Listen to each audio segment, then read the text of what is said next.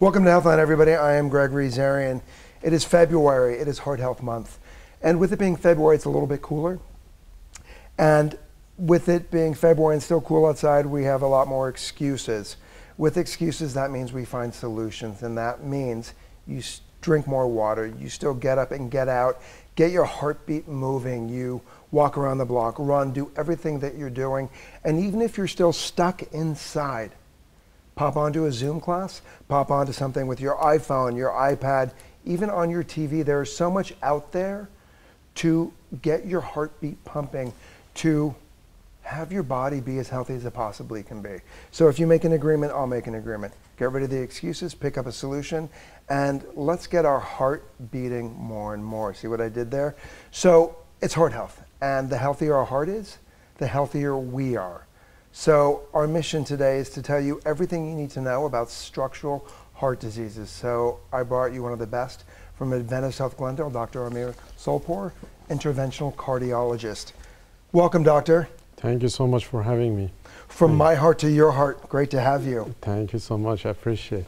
So in regards to structural heart diseases, what's the first thing that comes out at the top of your head?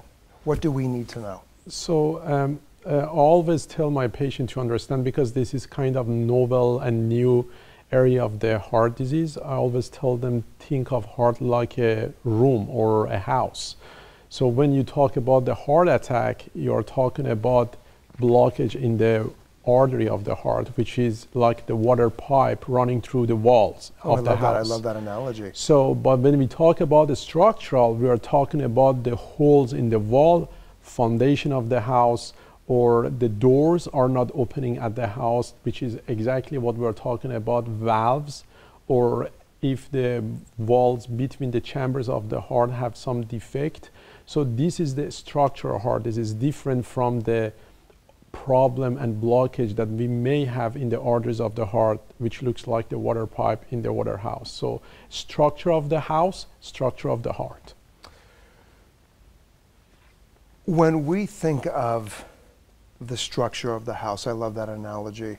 For the most part, we are all born with a pretty strong structure, yes? Actually, in the heart, yes, but a lot of structural heart disease are congenital. The difference is here, when you have a brand new house, you are assuming that everything is perfect.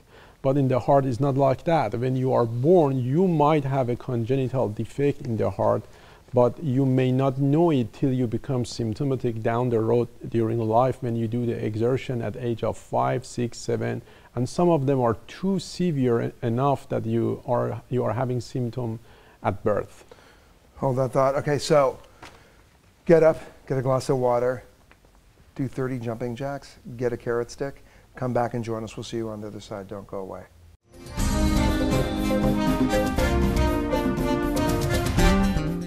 Okay, so did you do your jumping jacks? Did you have that glass of water? And did you pick up the carrot stick? And do you feel your heart beating just a little bit more? Let me share with you a heart disease fact, because February is Heart Health Month. Heart disease is the leading cause of death for men and women and people of most racial and ethnic groups in the United States. One person dies every 36 seconds in the United States from cardiovascular disease. That's about 655,000 Americans die from heart disease. That is 1 in 4 deaths. So let me ask you a question. Does that make you think twice about smoking that other cigarette? Does that make you think twice about not getting any cardiovascular exercise in? Does that make you think twice about your health and diet? You know, most people think, how did that happen to me? Is there a pizza box by the side of your couch? Is you don't work out, as we invite you here at Healthline to be as healthy as you can be. So once again, with every excuse is a solution. So I'm inviting you today to find a healthier heart solution. Joining us from Adventist Health Glendale is Dr. Amir Solhpour. He's an interventional cardiologist, and we're gonna give you some great tips on how to stay out of his office. Doctor, do you find that most people that come into your office that are suffering from something heart, irregular heartbeat, in regards to what we're talking about, Do you find that most people will come in, you'll give them a solution, you'll put them on a diet, a health regime, they'll do it for a little bit and then just let it go? That's exactly true. And one thing that I would like actually to bring up, a lot of people have a lot of cardiac disease, and when they go to the cardiologist, they may not get a chance to talk about the basic items that they need to follow for a healthier life, and they just focus on the medication. My blood pressure is high, how can I change that? I feel that, what test I need to do? What was the result of the test I did last week? But the main thing that a doctor as a cardiologist needs to discuss is basically diet and exercise, and what kind of the diet they need. So you can tell a patient you need to have a healthy diet, and he doesn't understand what healthy diet means. He may think that if I go and get 1 cookie instead of 5 cookies a day is a healthy diet. So is that a healthy diet? No, actually, Okay. it depends on the patients, but what you need, my practice is that I go to details. I ask patient, tell me what did you eat yesterday from morning till night. So we go through the breakfast, lunch, dinner, snacks, and then I educate them what healthy diet means, and then they can get their goal. That's the basic that a doctor needs to do. And then after prevention, you focus on pathology and how you can treat the current problem. So you start with the solution and then you give them the treatment. Exactly. Oh, I love that. Because there are doctors that will just say, here, take this pill and go to sleep and drink 2 glasses of water. Yeah, because there are 2 things for each patient come to my office. One is that he has a current problem that he's seeking a treatment, and the second part, which applies actually to every single patient, is that how to prevent future problem. I love that. So that part is not addressed routinely in the office of the medical doctors, unfortunately, at this time. Thank you for saying that. Sure. And one thing too that I want to throw out there, because you said the word education, and I want to hear about your education, was because there is so much telemedicine now, it is your time with your doctor to be fearlessly honest and say, this is what my lifestyle is, this is how much sleep I get. Because also one thing you say is maybe, doctor, I wake up every night at 2 and 3 in the morning. That could be another condition to what you're treating in regards to heart health or exactly. whatever you're dealing with. That's right. Doctor, share with us what your education's been. I did my medical school actually at Tehran University. Okay. Then I moved to Houston, and I was lucky actually to go to that place because it's one of the greatest places to be trained for cardiology. I was there and I did 3 years of residency and 3 years of cardiology fellowship in Texas Medical Center, University of Texas, Houston, and Memorial Hermann Hospital, followed by interventional and structural actually training, which was additional 2 years training over there. And then I started working there for a couple of years and then moved to Glendale. Since you're from Texas, do you have cowboy boots? I do, but I didn't bring it here. Giddy up. Yeah. What got you into heart health and structural heart disease? What got you to that path? I knew that I want to be actually a cardiologist from the moment that I went to medical school. Our family, most of them are doctors. So it's like when I went to medical school, something that I was raised and seeing doctors. Sure. But I was good in physics and maths. So cardiology is one of the few specialty in actually medicine that has a lot to understanding physics, because heart chambers, the way it pumps, a lot of equation formula is not just memorizing things, disease and the treatment medication, you have to understand. And as far as the structural is even more complex because you need to have a very good understanding of 3D dimension of the heart. Because when you are treating again the hole between the 2 chambers of the heart, the way it is actually is not exactly the 2 chambers next to each other. So when we go with a big needle from the right side to the left side of the heart, you have to know the 3D dimension of the heart. Make sure the needle doesn't go through the wrong part because patient will be dead on the table. And it's kind of like when you enter the house. Exactly. You need to know which way you're going to get to the living best room. example I can tell you is that when you want to go to a house which the lights are off, and you need to know the floor map so well that you have 2 minutes from this side of the house go to the back door. So if you make a mistake, you may hit the door. So you have to know actually by your heart the 3D dimension. Then when you go with a big needle to the heart, you don't make any mistake. That's why it requires extra training compared to just extending the heart for the heart attack patient, or the main actual area of the practice for people who do interventional cardiologists. More with Dr. Solhpour when we come back. Don't go away.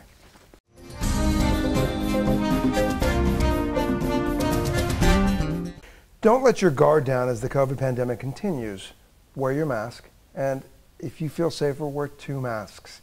Wash your hands 20 seconds, and also wash your social distancing, and stay home as much as possible. If you're not feeling great, just stay home. We here at Healthline know that your health is a conversation. As our guest today, Dr. Solhpour, was talking about just being healthy in your lifestyle and being as healthy as possible. So apply that to how we were all living in this new normal of COVID.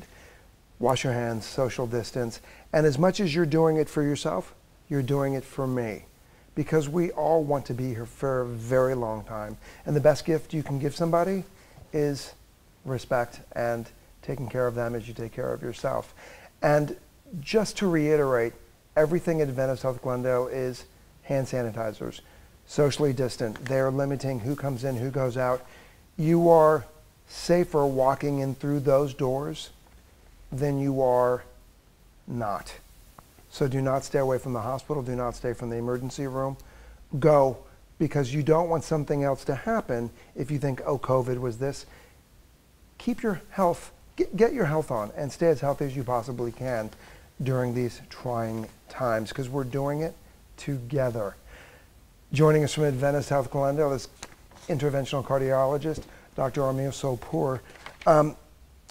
Doctor, our conversation is all about structural heart disease. Real quickly, when we say that, is that including a heart attack, or that's completely different? Not necessarily. I would say that they're all related, but when we talk about a structural heart disease, basically is the problem with the heart muscle itself. Got it. Like a defect or a hole, or the valves, because between the chambers of the heart, there are some valves that the blood go through one chamber to the other chamber through that valves. Okay. So if you have problem with those valves, which could be narrowing of the valve, or could be leakage of the valve, the blood leak back to the upper chamber, or if you have a hole in the heart, some of these problems could be congenital. You were born with it. Some of them actually you acquire it with age. As you get older, because of the calcification, you get narrower valve. Again, I go back to the same example. So when you have an old house, with time, the door is not going to work as it used to. So same thing applies to the heart. So that's very good to know what symptoms you need to pay attention, that if you have, you seek medical attention. First of all, structural heart disease, is it hereditary? Some of them could be, but not all of them. Not all of them. Most of them are due to health, exercise, diet? And also, we said earlier, racial. Yeah, some of them, let me put it that way. So if you have high blood pressure, if you have some underlying disease that prone you more to have a structural heart problem, some of a structural heart problem. When you say disease, what kind of diseases? Like high blood pressure. Okay. So if you have those problems, that can cause within years more chance to have some of the structural heart disease. Okay. But some structural heart disease, you have no control in that. So if you are born with a defect in your heart, or if your valve, instead of having 3 leaflet, has 2 leaflet, this is the way you were born with it. So you don't have any control on that. So it's different from heart attack, that you get blockage and then you get heart attack in the arteries. In regards to some of the heart disease maladies, what are signs and how do you know? So very good question. There are a few symptoms like shortness of breath. But is it the same for men and women? Symptom-wise, mostly are same, yes. Okay. So the main symptom, if you ask me one symptom for the structural heart disease, I would say shortness of breath. Okay. But it could be syncope, you passed out without any reason. It could be chest pain. Is it one time or chronic? Even one time is important. If you are talking about passing out, even one time. But shortness of breath usually is gradually. Okay. So you said 6 months ago, doctor, I was able to take 2 flights of stairs, but right now after a few steps, I have to stop, catch my breath and do it. I cannot walk 2 blocks, but I was not like that. Or you can get swelling in your lower extremities. Okay. These are other symptoms that you have to pay attention. And a lot of these structural heart disease are the elderly population's disease, and unfortunately, I get a lot of patients, they say, doctor, I thought I'm just getting older, that's it, but that's not the reason. When you say older, how old are we talking? So some of them is just people in mid-70s, mid-60s or 80s, but again, some of them could happen in people who are young, in 30s, 40s, and they were born with this, but they were not diagnosed till right now. So, but pay attention to every single symptoms that you have. Don't blame your age for that. So a lot of people say, I am 75. I thought I'm not supposed to walk 2 blocks, 3 blocks. We hear that a lot here, that from other specialists that come on the show, that people just assume that, oh, I'm 75, 80, and I just figured, you know, my time was running out. And that's not true at all. At all. And then these people, when they get treatment and we do the treatment intervention for the valve, then they come back to us and say, doctor, now I know how symptomatic I was because now I'm a different person. So you have to pay attention for any change that happens to your life, and it doesn't hurt. Always go and seek medical attention, do tests, see if everything's okay. Thank you, Dr. Moore. When we come back, don't go away.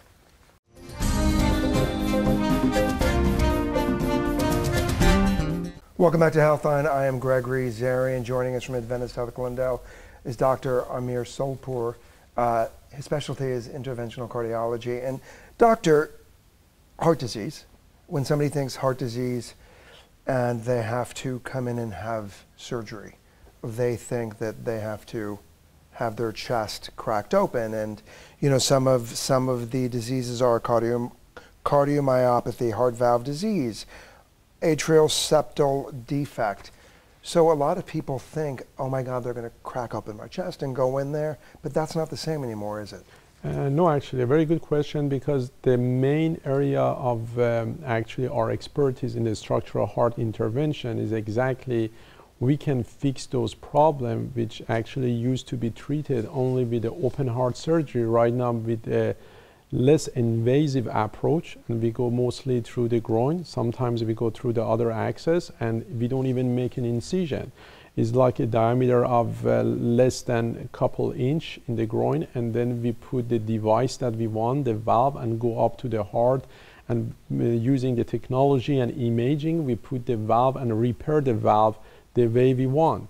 And the advantage of that is that the length of a stay in the hospital is much shorter. So most of these procedures require just overnight hospitalization. We do today, and they go home tomorrow at noon, and they resume normal life the day after, so they can go to work even the day after. In contrast, when you have open heart surgery, you need to stay in the hospital for several days, then you have recovery after that.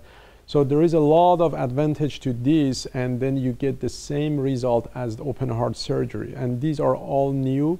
A lot of procedures started in 2012 for the first time in the United States, some of them 2013, some of them before that. But I would say before 2005-06, we did not have too many procedures done this way. Real quickly, because I could talk to you forever. So someone is having surgery, and you are, as their surgeon, going in to repair a blocked valve, something that is closed. You go in there and you're also looking for other problems that could be wrong. Yeah, exactly. So especially for a structural heart disease, you have to do the full evaluation of the heart. So if somebody... So it's kind of like a car. Exactly, because somebody comes to me and have aortic valve narrowing, let's say. So it's not like the other problem. I say, okay, let's just schedule you the day after tomorrow, I fix it. No. You have to go through the steps. You do some tests. You do the CT scan of the chest, abdomen. Basically, you know everything about the heart and everything that you need to fix before you fix the heart valve. And also the good thing is that when you go through the groin, to the heart is like GPS. You do the CT scan, you know from point A to point Z what challenges you may have. So before I go and start surgery, based on the CT scan, I know what challenges I might have, and I have a plan A or plan B or plan C to overcome that challenge. Do you find a lot of times that when you're in there, there's also a blockage that you discover as you are in there? We always actually check that before the day of procedure. So sometimes people need to come hospital. We look at the other stuff before the main day that we do the surgery. So if someone has their surgery, what is their recovery like, and what is your invitation to them to get their health back? Yeah, most of them actually, especially for aortic valve narrowing, they feel better right away. That's awesome. A lot of people, when I go to the recovery and they wake up, a lot of them, they have even different color, skin color, because when the aortic valve is narrow, heart is not pumping enough blood to your body. So as soon as you open it, you feel better. Again, I go to the same example I tell to all my patients. Think of the heart and like a room, and we are 20 people in that room, and you want to get out of that room because there is an earthquake. If the door can be open all the way, we are all out in 5 seconds. But if your door open just minimally, you need to wait for 10 minutes to get out of the room. Same thing is blood, which wants to get out of the heart. So if your exit door is closed, it takes time to for the blood to get the other organs. That was I'm going to go home and check out my house. In regards to, it hits more racial, what cultures does it affect the most? There are some of them actually is more in some cultural, but there are different diseases. So there is not a specific race I said is impacted by structural heart disease, no. In regards to knowing if there is structural heart disease, talk to your family, ask about hereditary. Exactly. And this goes back to what we talk about all the time here at Healthline, is have the conversation. Sure. Before, because I want you to come back, because I have a lot more questions. How do we keep our heart health, basics, keeping our heart healthy?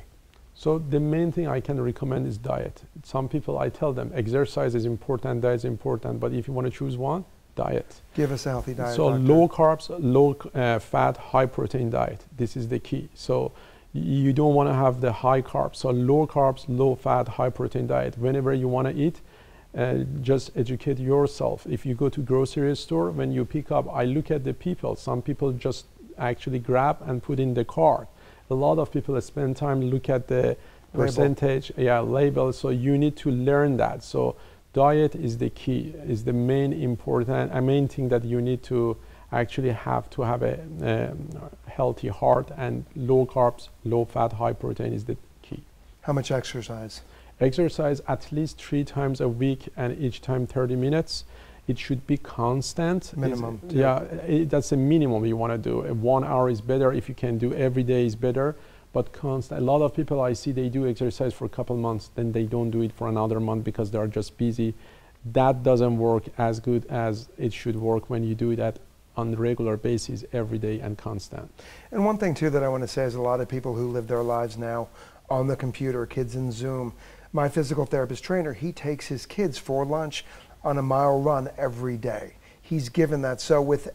And here's the thing, mom and dads, you also get to get up and go out and be with your kids. So they are also your pod, your group. You're in the same household. You're all healthy. So do it as a family. And it's about creating healthier meals as a family. One of my best friends, her heart is not the best. So she's dropped 20 pounds just by changing what she's eating. And she's teaching her kids that are junior high and high school how to eat healthier. That's right. So it's also a great way to change what you do in your household. Final thoughts in regards to what we need to know, Doc, about our heart. So one thing I want to actually tell everybody, you brought up a very good point. We have to educate our children. So when you want to change a culture, you need to target those people. So unfortunately, right now we have more obesity in children than we had 20 years ago because there are a lot of technology. All the games is an iPad computer. When I was a kid, I was playing soccer 5 hours a day. So now we don't see that We were anymore. playing side by side, same thing? Yeah, so basically the culture has changed. So you have to educate children to have that culture. Otherwise, we are going to have premature cardiac disease 20 years from now. The people get heart problem at age of 40 that we see right now, 30s and 40s. We're the most obese country in the world. Yeah.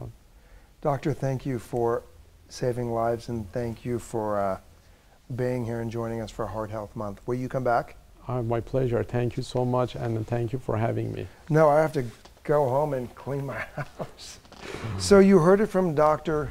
Solhpour. Mom and Dad, it's a crazy time. And aunts, grandmas, brothers, sisters, partners, everyone, it's a crazy time. But you heard it from the doctor. It starts from us to our kids and to our families, and it could be just to each other. We are on our phones, on our computers, on our iPads, on all of it. And there was a time when we weren't on it, we were up and out. So do it as a family. Create more routines. Moms, dads, brings your kids into the kitchen and show them, because here's the deal. You're going to wake up one day and be like, how did this happen? Oh, and everyone's going to blame everything on COVID. Well, guess what? Other mission that I'm giving to you this episode is, with every excuse, find a solution. So find the solution of doing it as a family. Turn off your computer, get up, go outside, and live your life. Our mission here is to make you and offer as much as we can to make you the healthiest you can be. You can find us on social media, and remember, the most important conversation you're going to have is about you and your health. So get your heart on, and we'll see you next time. Take care, be safe.